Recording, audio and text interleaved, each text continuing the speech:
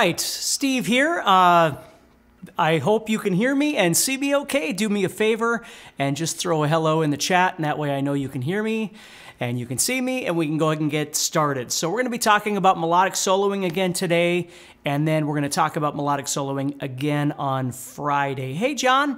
John is here. Let's see who else we got here. Omar is here. Rashed is here. Hammerhead Tumnus 712 is here. Bernie is here. Ashley is here. Tim is here. Dan, Ozzy, Nico, Ajuka, Cody. Hey, Cody. Jack is here. Awesome. So you have all kinds of people already. This is great. Thank you so much, everybody. So let's go ahead and get started. We already have a couple hundred people in here, and I don't want to waste your time. So what we're doing is we're celebrating the release of my guitar course, Melodic Soloing. You're going to find a link over in the chat over there. Nice to see you too, Rashed. So what we're going to be doing today is first of all, we've had a couple of live sessions so far. Let's just figure out where we are and then move forward from there. So in the first one, we were talking about how to try and start visualizing your fretboard a bit better, visualizing chords or arpeggios, however you want to think of it, moving across the fretboard. Hey, Kelly. And as you develop those, then what we want to do is we want to start learning how to make those connections using some arpeggio ideas. Now, the thing I want to talk about today is bringing back the notes that are not part of those chords, that are not part of those arpeggios. And I'm going to refer to those as non-chord tones right now. Hey, Christoph. But really, if you just think about it, it's anything other than the root and the third and the fifth, the notes that are making this triad, this initial chord. We want to bring those notes on back, okay? The biggest thing I want you to understand that you can take away from this, hey Brent, hey Jack, hey Doug, hey Jimmy, is understanding that if you can start seeing things on your fretboard in multiple levels, you can use those effectively in your playing. Where if you just see everything as one, the problem is oftentimes that everything just sounds the same after a while. Like if I take the A major scale here and I do this, and I could make some patterns and things. Hey Patricia, hey Sarkon. And I want all of that. I want all of those kind of things, no doubt about it. But I also want to learn how to separate out some things. Now, the one thing we learned how to separate out were triads. Learning to see the A chord and the D chord and the F sharp minor chord, that sort of thing.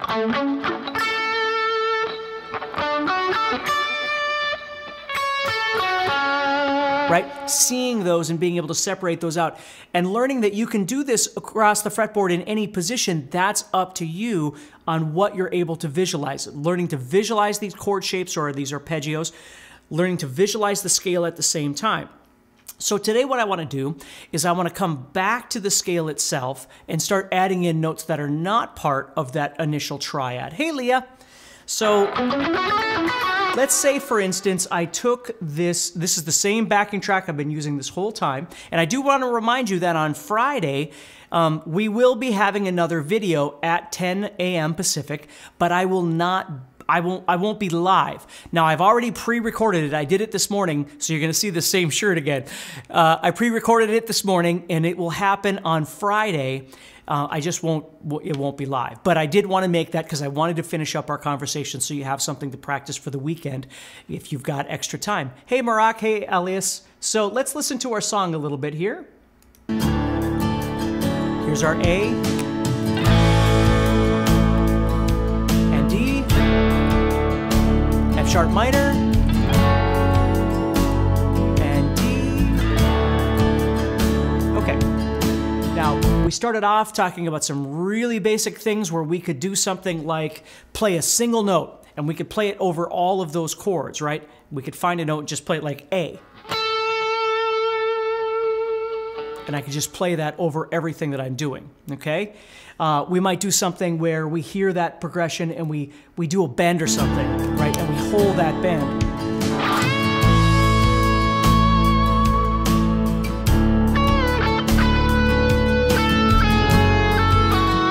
Right, whatever it might be, okay? There's lots of things that we can do. So always remind yourself that melody doesn't require you to have to move every time a chord pops up, okay? Sometimes what happens is you'll hold that note or you'll hold whatever it is that you're doing, and then when the chord shifts over, the note still relates to that, okay? And it sounds wonderful.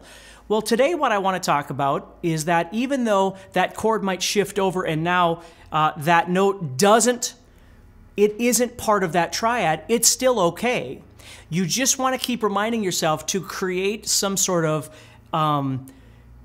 purpose in your solo. I don't want to say a theme, but a purpose where some notes really do shine more than other notes. That doesn't require you to do it all the time, and it doesn't require you to only focus on those. You want to have fun. You want to do your thing. Hey, Mark. Hey, Andreas. Andreas is here from Germany, New Guinea. Urban is here. David. Hey, everybody. So nice to see everybody. So let's go ahead and get started here. And what I want to do is just show you a couple things. Now, the first thing I'm going to do here as I rewind this is I'm going to go to the note A. And we already talked about how that A would work over all three of those chords, okay? So let me just play that note for you. Nothing exciting here yet.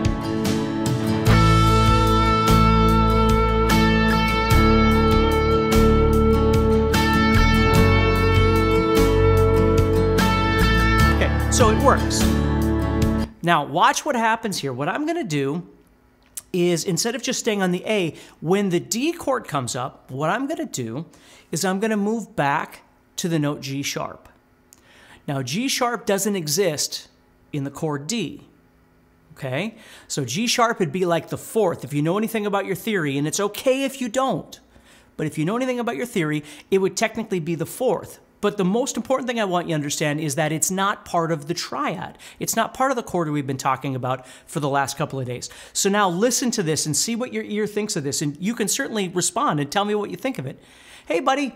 So let's go back, and here we go. Now listen to this.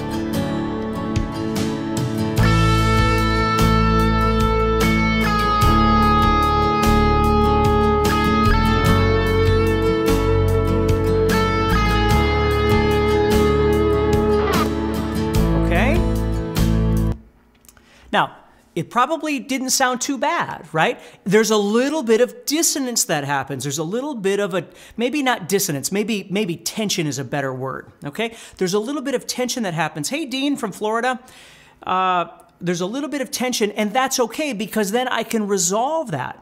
That's right, Wyatt says create some tension. That's exactly right, Wyatt. And that tension is beautiful. Now, if we're creating that tension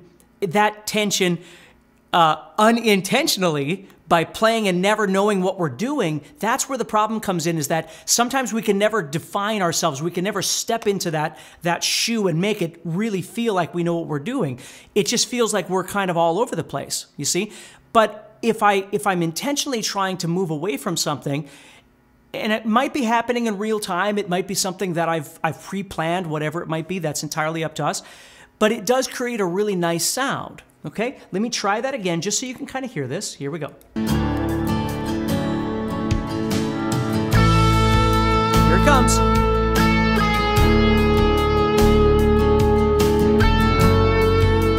here it is again. Okay. Now I think that sounds really nice. But what I'd like to do is, as we've talked about in the last few sessions, is I'd like to spice this up a little bit. I need a little bit more going on here. So what I'm going to do is over the F sharp minor, I'm not going to go back here. I'm going to leave and go somewhere else. So here's what I'm going to do. Over the A, I'm playing A. Over the D, I'm going to play this G sharp to create that tension. And then what I'm going to do for the F sharp is I'm going to go to F sharp. So it resolves. So we had this comfort, this tension, and then this comfort, okay? And going to that, I'm gonna go to that F sharp with this little hammer on here, because again, I tend to use a lot of these, that sort of thing when I play. I use a lot of these hammer-on, pull-off, slidey stuff, just because I love the way that sounds. So let me play that for you now, just adding in that. Here we go. Okay,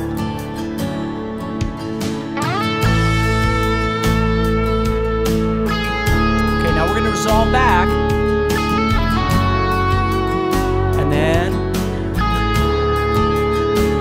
Okay, now there's D again. So I went back to that G sharp. But it sounds a little more, in my opinion, it has a little more tension the second time around. So I have to ask myself, well, is that what I want to do? Or maybe I want to resolve it to something. Watch, here's a couple other options. Watch this now. Let me go back.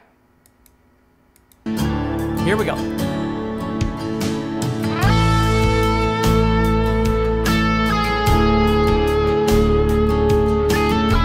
Here comes that D, so what do I want to do? Well,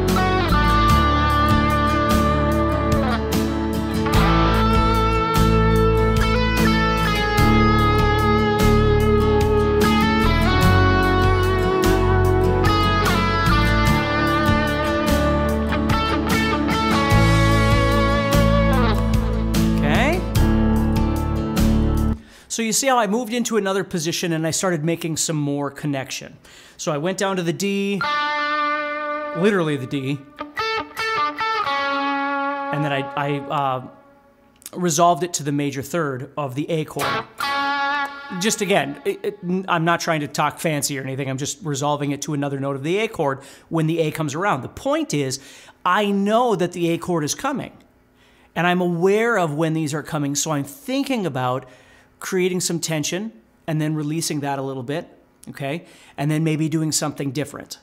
So if I wanted to create a melody for a particular song, if you were writing a song and you wanted to create a melody, maybe it's a guitar melody, maybe it's a vocal melody for a chorus, whatever, you could certainly do this sort of thing to develop that, okay? Lee, right now what I'm doing is I'm using the Kemper. He asked about the tone. I'm using a Kemper, and I'm actually using a free preset or a free profile that you can download on the Kemper. It's a Dr. Z profile. That's what I'm using. It's one of my favorite profiles, and it didn't cost me a penny. I just changed the delay and reverb. I have a kind of a common delay and reverb that I tend to use. Patricia, the backing track that I'm using right now is from a company called Elevated Jam Tracks, and you can buy their stuff over at bandcamp.com. That's what I did, is I just buy the packs. You can actually buy all of their stuff for, I forget how much I paid, if it was like $40 or something, and I got hundreds of backing tracks from them. So they're just awesome backing tracks, but that's what this is from. Andrew says, Cage Made Simple is awesome. Finally, the Cage system makes sense.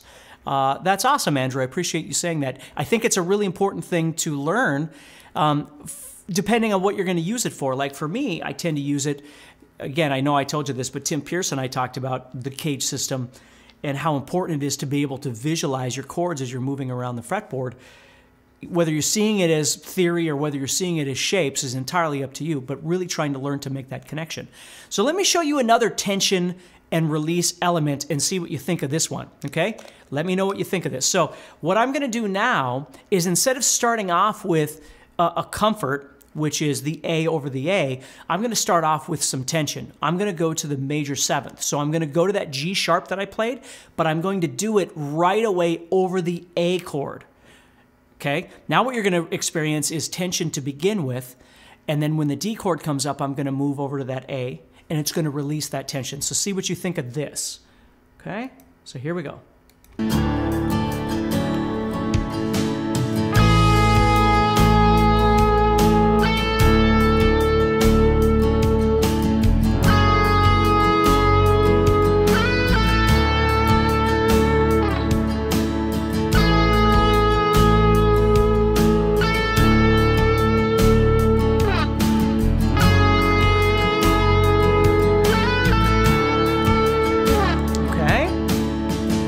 So let's see what you think of that. You can always throw something in the chat. I would love to know what you think of that. So the first note, or the first chord, I'm playing that G sharp over A, which is creating this tension. And then the D comes up, I'm going to the right note right next to it, G sharp to A, because that A is part of the D chord.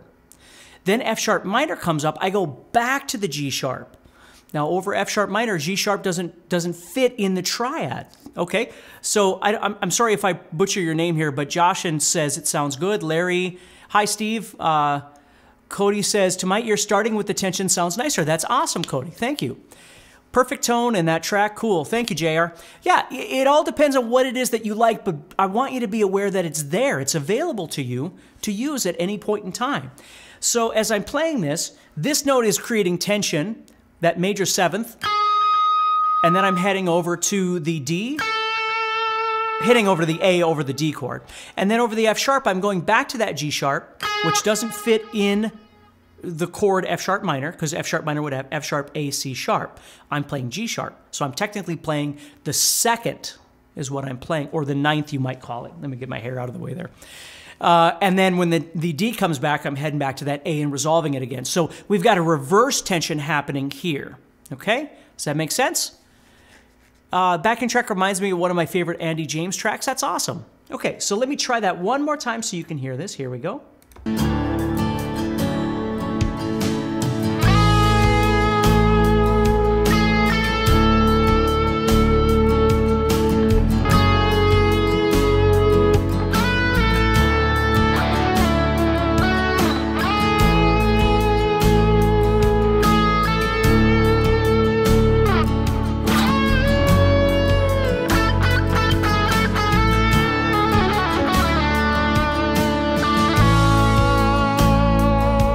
See how at the end, if I simply go to something like, I go to that C sharp at the end and resolve it, it all feels good again.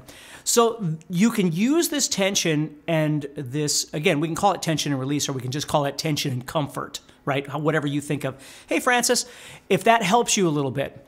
Robert says, love that bend note. Yeah, and to be honest with you, it's something that you're going to see me do over and over and over is when the minor chord in a major chord progression like that comes up.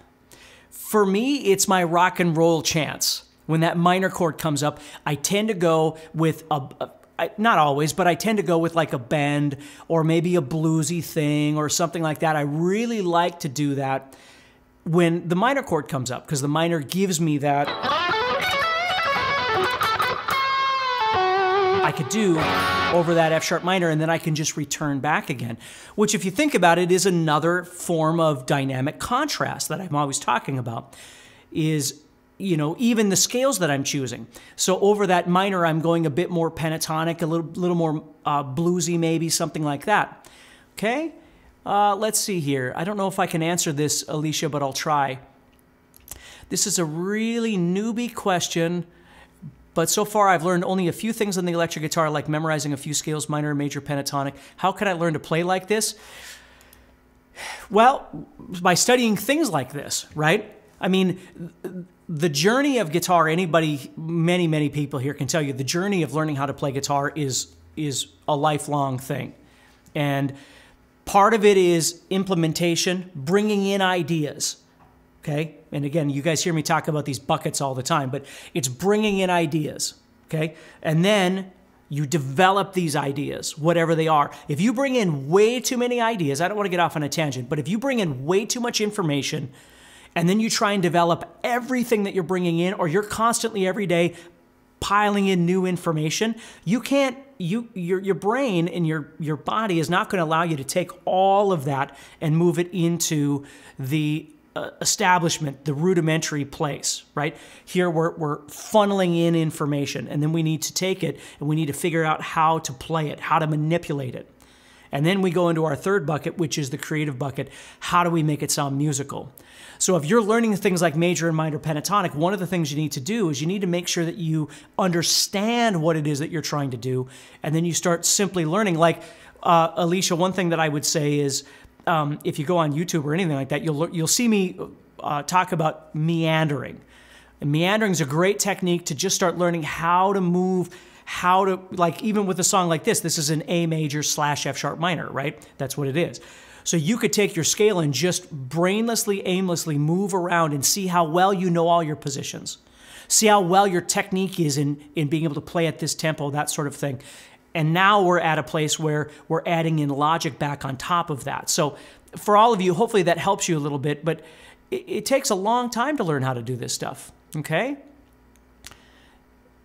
Is there a bend on the guitar, but it's like a double stop? Well, you can do a bend. You can do a bend and a double stop. You know?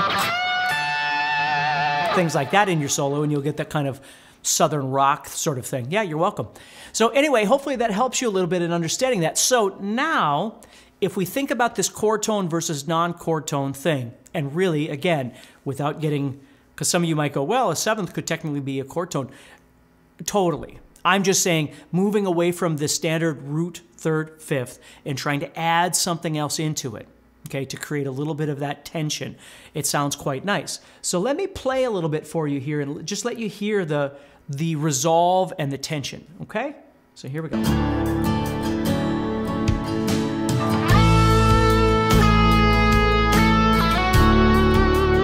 See, I added both.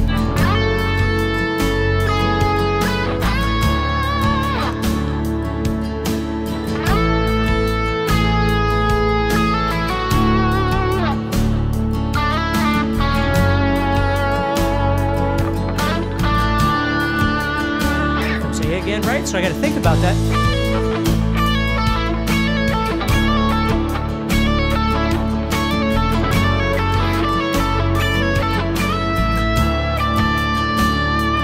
See how right there, I just went into something that was repetitive, right? There's another thing I can do is make something that sounds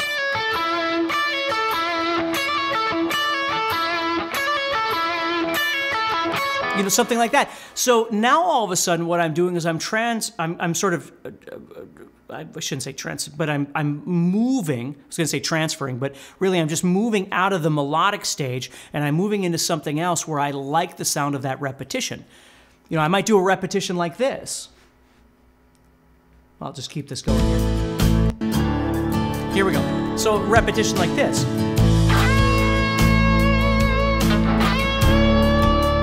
See how I went half step and then I'm going up a whole step.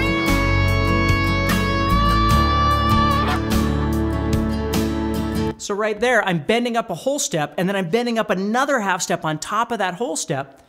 And I could do that both times again over both of those chord changes. Listen again.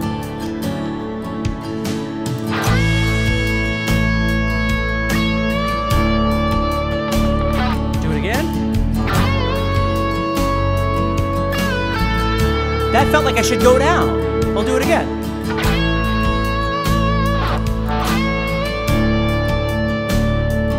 Then.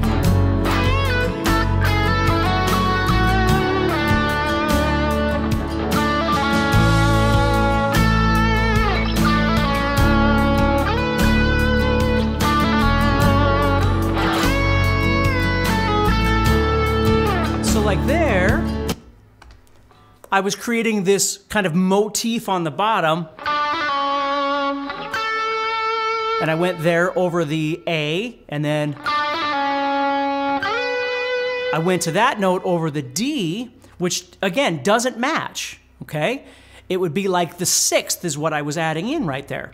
But what it was doing was setting up the motion to the F sharp so I could do my bend that I love to do, right? So if I went...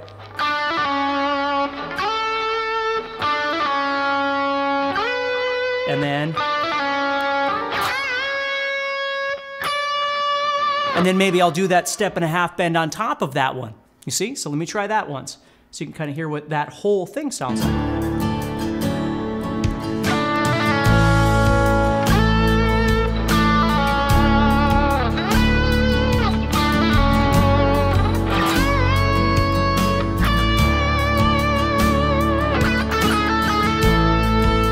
Now I'm going to use that tension.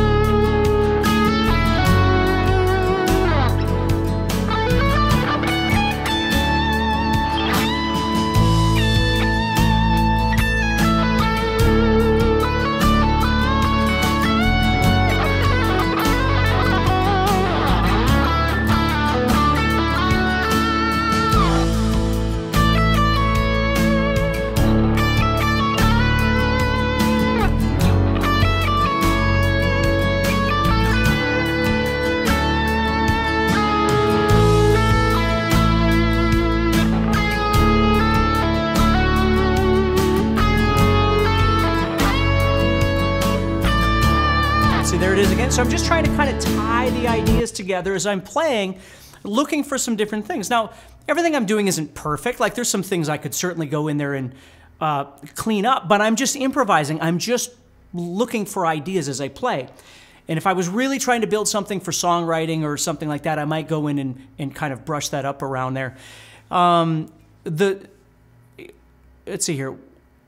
What do you do to get out of a totally wrong note you hit by accident? You just keep going. the thing, Arno, about hitting wrong notes is that everybody on the planet hits them. The thing, if you're performing, like, and anybody that's done a lot of live shows will tell you, when you're playing, when you hit a wrong note, like if you can do a number of things. An easy thing to do is obviously just to bend it until you hit the right note. You can keep going, whatever. But as the performer, that note kind of gets stuck in your mind and it can play weird mind games with you. The audience, it's all happening in real time. They don't really care. You know what I mean? They're enjoying the whole experience. It's not just the one note you played. There's a band playing. There's all kinds of things going on at the same time. And I really had an experience with this when I was younger and playing in a band where I used to record the shows and then I'd listen to them afterwards. And I'd find all these things. I'd go, man, I didn't do that right, and I didn't like the way that sounded. And it really became very clear to me at that point in my life that what I was doing was being really, really hard on myself, because the audience isn't going back and psychoanalyzing everything you did. They're just enjoying the show, the whole entire experience, the lights, the sound, the people, the friends, you know, the whole thing, not your one note. So, and I'm not being weird about it. I'm just saying everybody on the planet hits wrong notes. Every single person on the planet hits wrong notes. Okay. You smile, you shrug it off, and you move on. If it's a really bad note, you got two choices. You either reiterate that same note to pretend like you meant to do it, or you just bend out of it. Watch this. If I do something like this, I'm going to play a wrong note.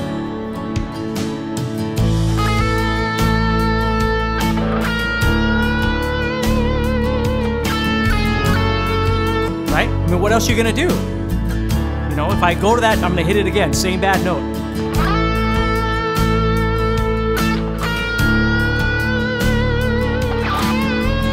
And I might go into a bend next to it to try and make it whatever, but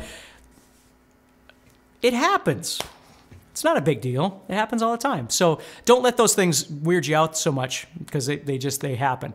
Okay, so hopefully that makes sense. So now what we've talked about are a couple things. We talked about using notes that are not the root third and fifth to create that tension, but we still have developed an understanding of hierarchy. We have these notes that are part of the chord, and we want to try and emphasize these. And then here's the notes that are not part of that chord. We're not just putting them together and doing this.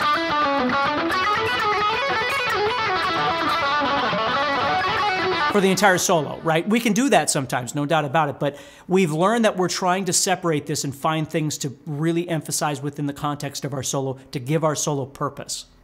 We're adding these notes back in now to create tension, okay? So the next thing, yeah, everybody, even Satriani, everybody on the planet, every guitar player you've ever heard makes mistakes, okay?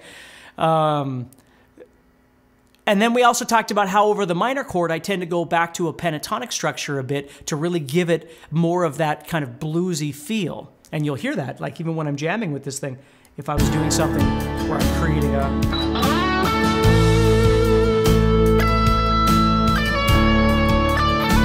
And then here...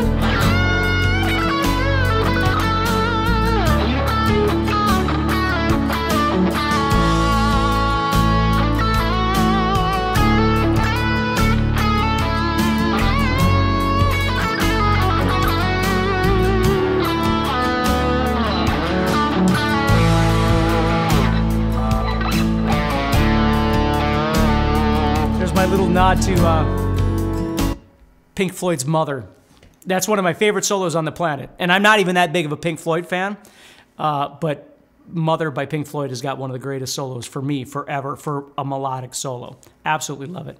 So anyway, hopefully that can kind of make sense to you, adding all these things in. And then on Friday, which I won't be here, but I did record it for you. On Friday, I'm going to be talking about the difference between vertical and horizontal playing. You could practice wrong note recoveries. I would try and practice right notes more than wrong notes. And if you hit a wrong note, again, the better you get at this whole thing, guys, you're not going to hit that many wrong notes. It happens. It happens to everybody. But it's, you know, it doesn't happen that often as long as you learn your scales and you understand what key you're in and you understand what you're doing. And again, for those of you that have played a lot live, you don't jump on stage with a band in front of a very large audience and all of a sudden start trying to play avant-garde in the wrong key and do things you've never done before. You know, that's what practice is all about. Like if you're practicing songs, you're learning how to play things, and then you're learning how to improvise over the things that you play. You just practice over and over and over. That's how you do this stuff. And every once in a while you screw up and make a mistake, but it's a mistake. It's not like you're practicing or playing in the complete wrong key. You know, very few of us would go, all right, get 10,000 people together and I'm going to go up on stage and don't tell me what the song is, don't tell me the key, don't tell me the chords, blindfold me, and now I'm going to improvise. You know, we don't really do that.